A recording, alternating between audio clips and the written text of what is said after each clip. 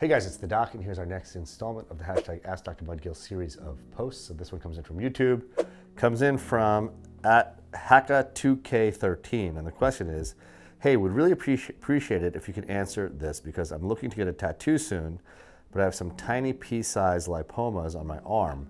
Would it be okay to just tattoo over it? Well, that's a good question.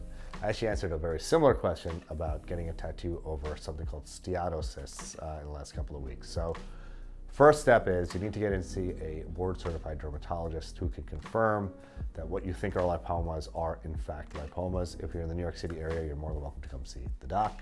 But if you're not, I'm sure you can find someone terrific wherever it is that you live. Now, if they're confirmed that they are lipomas, there's really no issue of getting tattoos over them. Lipomas are benign growths of fat cells. They're fairly deep down in your skin. Like the tattoo pigment is placed way north of that, much closer to the surface. So it really doesn't pose a risk, but it would behoove you to get in to see a board-certified dermatologist who can confirm that what you have are in fact lipomas if you have not already done that. Hope this answers your question. Let's get it.